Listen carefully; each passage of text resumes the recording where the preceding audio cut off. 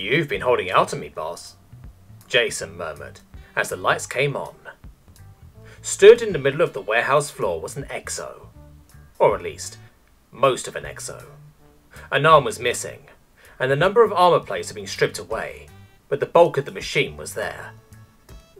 It's nothing, really, Kernathu said, absently rubbing her arm. Just a hobby I've been working on. Jason glanced over to where Yarrow was standing, who shook her head. The skyship's machinist has spent many a moon labouring over her machine. It is a true labour of love, I believe. Yarrow! Kernathu squeaked, sending her friend a betrayed look. Jason didn't get why. This was awesome. Like a guy who refurbished old American muscle cars in his spare time. Only cooler because this could fly and shoot lasers. Why would any engineer be embarrassed by that? Kernathu glanced at him. So, I've noticed that Yarrow has been following you around a lot lately. That wasn't really how he would have phrased it. He would say that he and Yarrow had been hanging out, though he'd certainly acknowledged that doing so usually involved him picking what they did. It wasn't intentional on his part, it just seemed to naturally end up that way.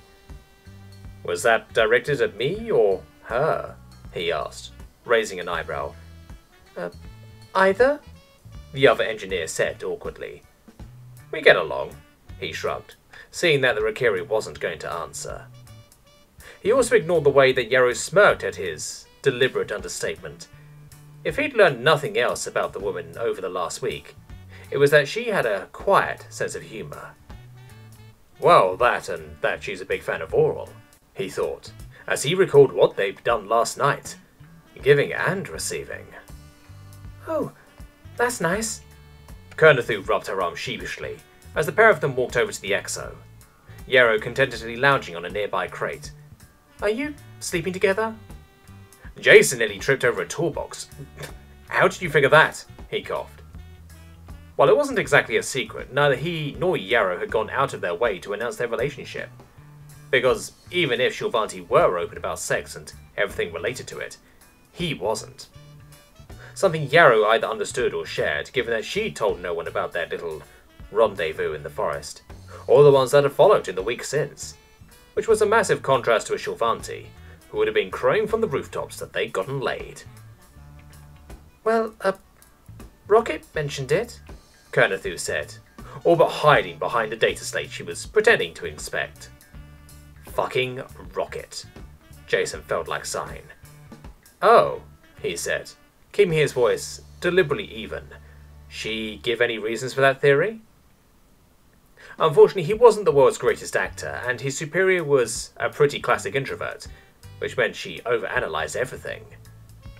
Not that said analysis always gave her the right conclusions given her lackluster social skills, but it was usually enough to let her pick up on when something was off, which she clearly had just now. He could almost see the gears whirring in her head as she worked out that she'd misstepped, but couldn't for the life of her figure out how. She, noticed that Yarrow's been acting like a lot of Rikiri in town do. You know, when they've snagged us... guy? Had a feeling the word she'd been about to use wasn't guy, but stiffy. The Shilvanti equivalent of slut or pussy. He wasn't about to take his irritation at Rocket's potty mouth out on his fellow engineer, though. He'd only just managed to get her starting to treat him like a fellow engineer rather than some kind of strange and dangerous animal she wasn't entirely sure what to do with. A single errant word from him could have that state of affairs crumbling like a house of cards. Different how? He asked carefully. Kernathu shrugged, even as she maintained the fiction that she was looking at the slate in front of her, though he didn't have the heart to tell her it was upside down. You know, following you and stuff? That's it? He questioned. He'd been kind of worried someone had caught them bonking in one of the supply closets. That's what they do, Kernathu shrugged again. Her matter-of-fact manner about it didn't leave much room for him to doubt her. So apparently Rikiri women just follow the guys around? He still hadn't seen a Rikiri male yet. Most of his time on Guruthu had been spent in space or on base, A base that had mostly Shorvanti personnel. Sure, it had an above-average number of Rakiri there, but it's still rated as a minority amongst the military personnel. More the point, he was pretty sure all the ones he'd seen were female. Though he'd also admit that it was possible that some of them were male, and he hadn't been able to tell. A semi-disturbing prospect to be sure. He'd been weirded out enough by the androgynous appearance of Shorvanti men. He wasn't sure he could handle Rakiri guys packing breasts. God, I hope that's not the case, he thought. Almost pleadingly, he sent a questioning look Yarrow's way. Conathu's summation is correct if reductive, Yarrow said casually. Though, even with her casual words, the engineer across from him cringed. The male is the centre of the pack, the individual around which the females operate.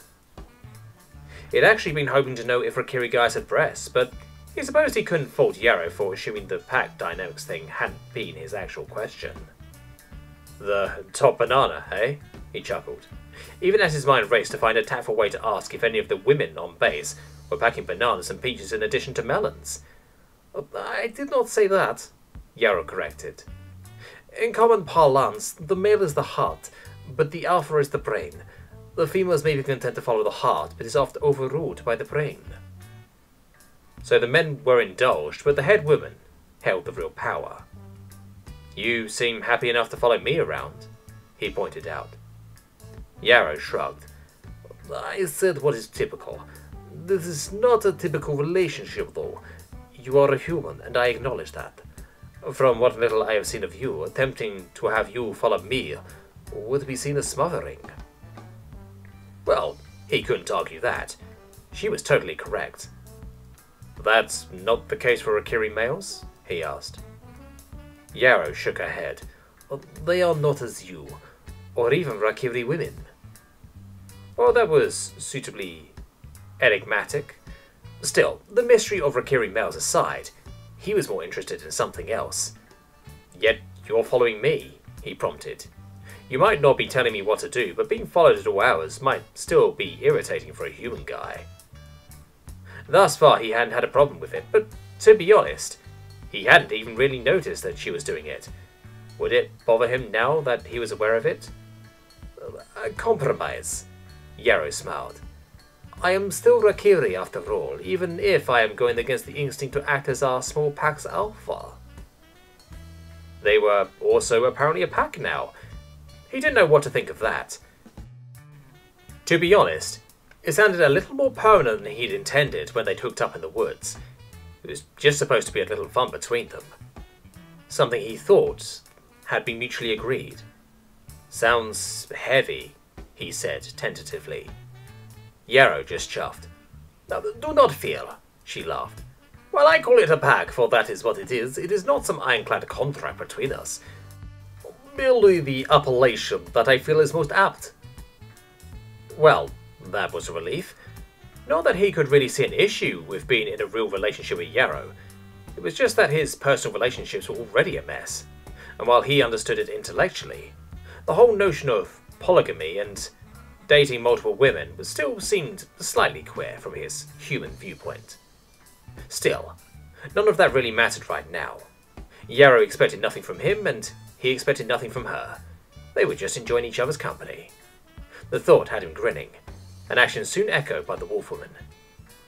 So, I guess it's true then? Nearly jumped out of his skin as Conathu reminded him of her existence. The engineer had at some point figured out her data slate was upside down, but she was still practically hiding behind it as she observed them both. It is, Jason coughed, embarrassed at his oversight. Though I prefer if it weren't spread around. The engineer stared at him for a few more seconds before she tentatively lowered the slate, revealing an almost impish smile. My lips are sealed. Jason might have noted the similarity between that phrase and the one on Earth, but for the most part he was just happy for the woman's understanding. If it had been a cease or, God forbid, rocket, he doubted they would have so easily agreed to be quite so circumspect. Thanks, boss. Of course, that brief moment of confidence totally disappeared as his words reached her, and the engineer flushed blue right to the tips of her ears. I'm not really your boss, she murmured, once more using her slate as a shield. Jason laughed as he stepped over to once more look at the exo. The orc chart begs to differ. I guess, the female murmured, looking uncomfortable with the situation. Jason could only stare at her. No matter how much he saw it, he could never quite get over just how unshorvanty the Shorvanti was.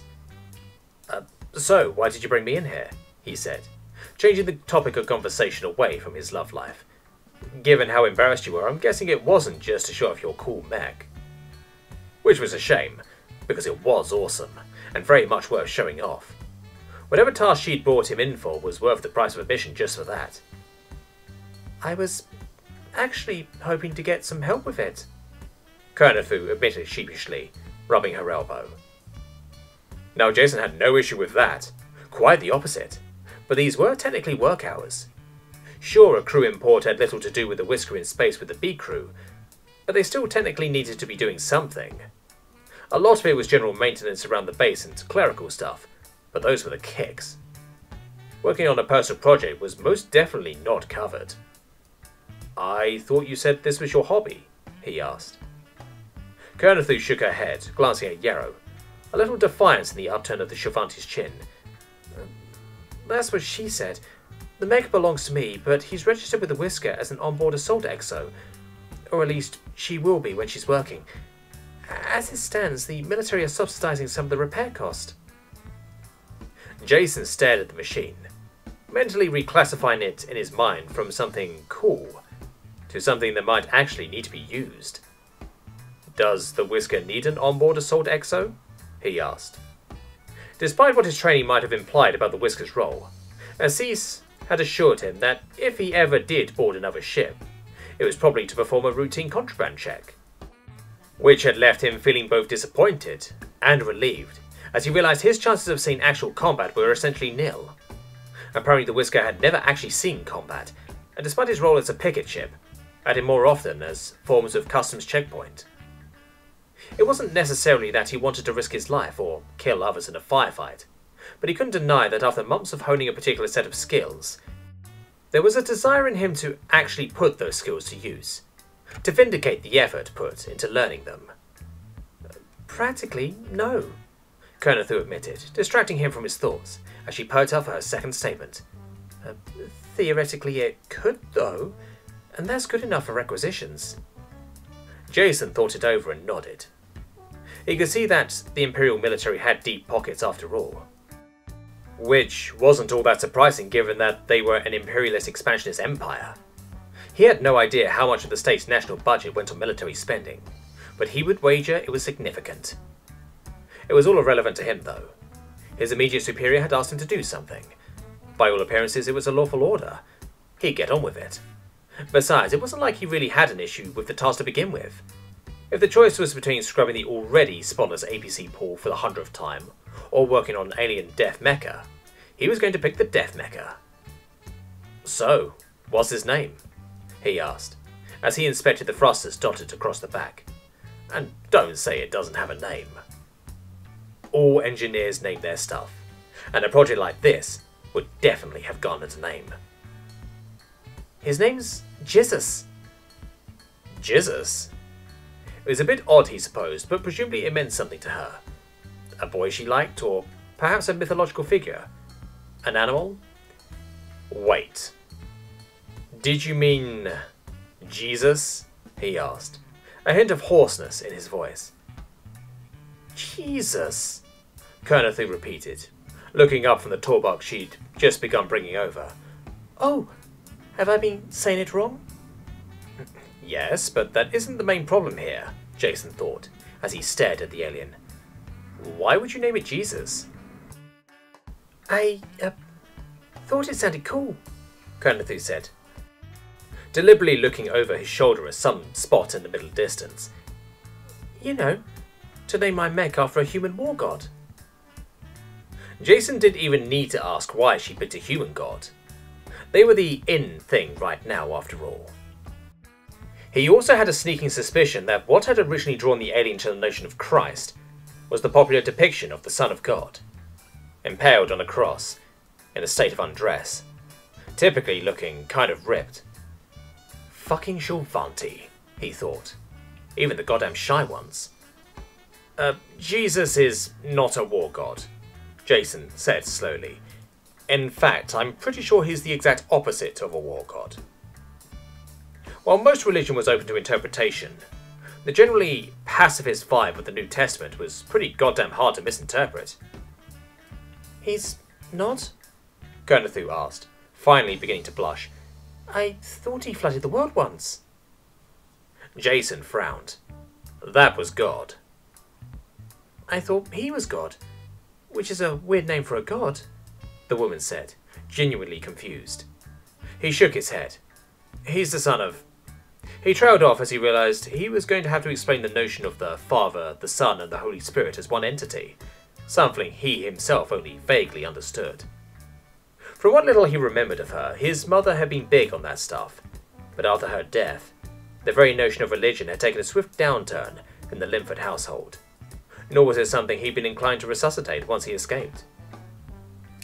That was a different god, he finally settled on, not really seeing the point of debating theology with an alien that was just looking for a cool and exotic name for her mech. Oh, Gernathu said finally. I guess I'll have to think of a different name then. Jason sighed, even as he congratulated himself on dissuading his crewmate from performing a small blasphemy against one of Earth's primary religions, and more importantly, good taste. If you want a human war god, there's others to pick from, he said. Ares, Mars, Thor. You ready to go? Jason glanced up from readjusting his formal wear for the 100th time. Given that he hadn't exactly been on planet long, the closest thing he had to formal wear was his parade uniform, which meant he was clad in the same ridiculous brass breastplate ensemble that he lamented during his graduation. If I said no, would you stop me from going? He asked TC, who was standing in the entrance of his quarters. In a heartbeat, his captain said, because if you're a prime example of your race and gender, then human guys are totally defenseless. She rapped a knuckle against the wood of his door. Case in point, you left the door unlocked. Anyone could have walked in on you changing. Jason tightened the strap. I'll keep that in mind, ma'am. I'd hate to be seen in the nude.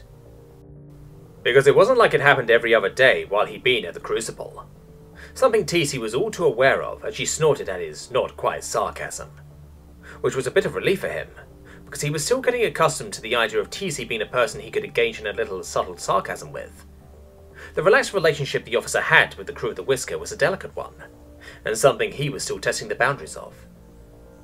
Fortunately, it seemed that, in this case, his CO had decided his subtle act of disrespect was fine within the confines of his personal quarters.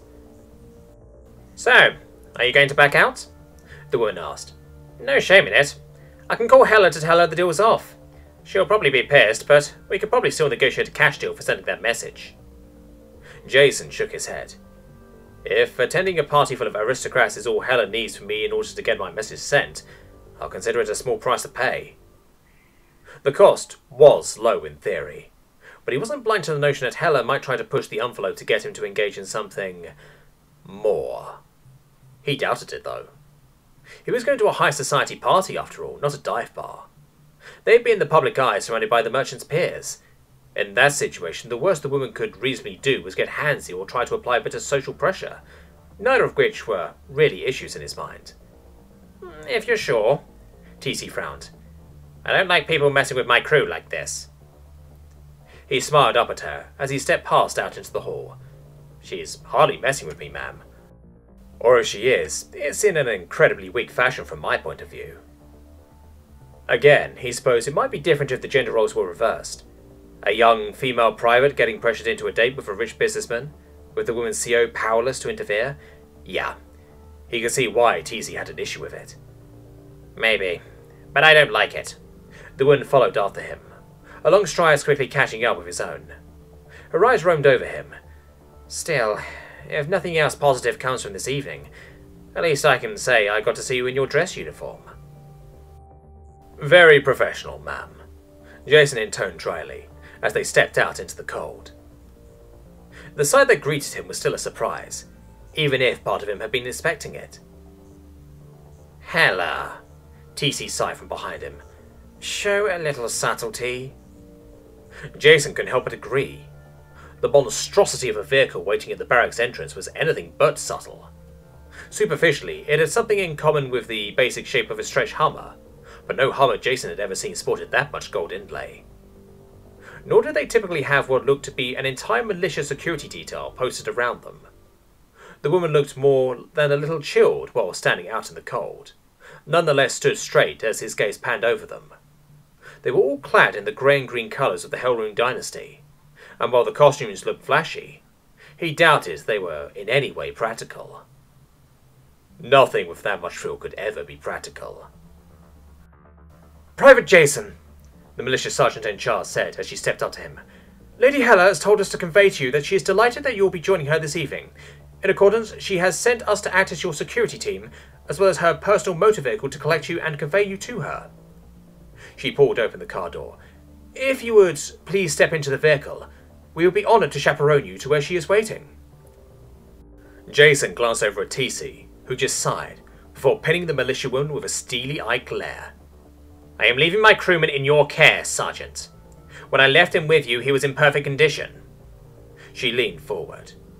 "Should he not be returned to this barracks in perfect condition, I will track you down. Not Hella, not the governess. You." She leaned back. "Am I clear?" Despite the freezing cold weather, Jason could have sworn he saw a bead of sweat form on the militia woman's temple. "Crystal, ma'am." "Good." TC turned to him. "My contact details are in your data slate. Contact me if anything goes wrong." Jason nearly rolled his eyes and gave his captain a "yes, mum," but held it in. His captain was just looking out for one of her crew, and even if she was going about it in a manner that felt totally unbearable to him, he still had to appreciate that she was looking out for him. "I doubt I'll need it, but will do, ma'am." He stepped forward, allowing the sergeant to direct him into the heated and surprisingly comfortable interior of the car.